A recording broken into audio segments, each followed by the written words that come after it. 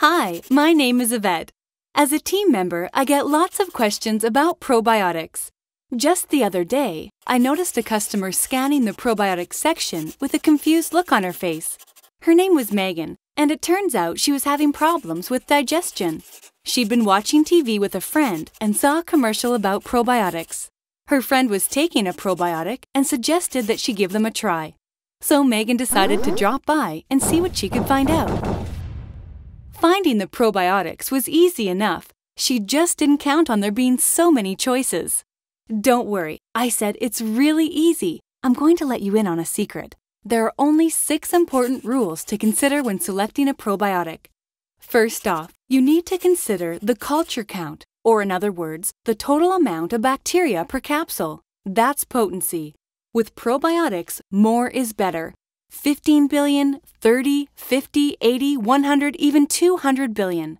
The second rule is the number of strains. You want your probiotic to include several different types of bacteria. Choosing a probiotic with at least 10 strains is a good start. Third is to make sure your probiotic has a delayed release. This is important since a delayed release is designed to resist stomach acid and help deliver the probiotics to the intestines where they are needed most.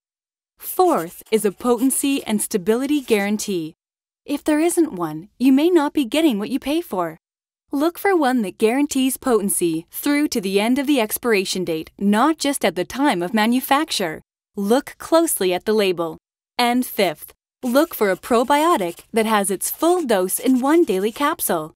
That way there's no confusion about what to take and when, making it easier for you to get the correct dose.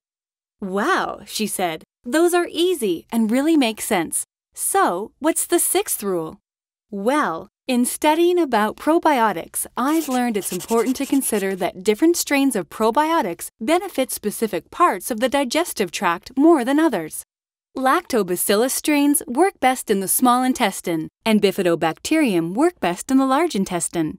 So the 6th rule is to look for a multi-strain probiotic with lots of L's for the small or little intestine and lots of B's for the large or big intestine. Great, Megan said. That definitely gives me something to work with. But what exactly are probiotics and how are they going to help me feel better? Well, I told her, probiotics are live microorganisms that help improve intestinal microbial balance. To understand what this means, you need to take a closer look at what is really going on in your intestines, where the majority of the body's bacteria reside. Now, there are a lot of bacteria living in your gut. When I say a lot, think about this.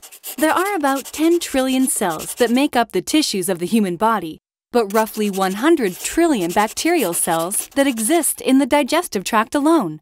That means there are 10 times the number of bacteria in your gut as there are human cells in your entire body. And there are over 1,000 different species living in the intestines. At this point, Megan seemed to get a disgusted look on her face. Sounds pretty gross, she said. Are there supposed to be that many? Well, I told her, most of them are good for us and play very important roles in our overall health. Friendly bacteria help in the production of vitamins like certain B vitamins and vitamin K, or help fortify and protect the intestinal lining against potential bad bacteria. Some stimulate antibody production in the immune system, while others aid in enzyme production for digestion. But living among all the good bacteria, there are some bad ones we could do without.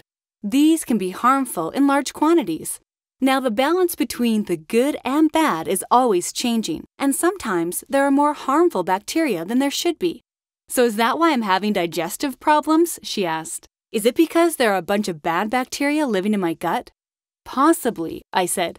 The balance of good bacteria to bad bacteria can be upset by a number of things, including antibiotics, poor diet, chlorinated water, food preservatives, certain medications, stress, and other environmental factors. Keep in mind, whenever you take antibiotics, you kill off large numbers of good bacteria in addition to the bad ones, and the good bacteria do not always repopulate back to their ideal levels. When the balance is upset, you can experience problems like occasional diarrhea, constipation, decreased immune health, yeast imbalance, gas, bloating, or other digestive problems.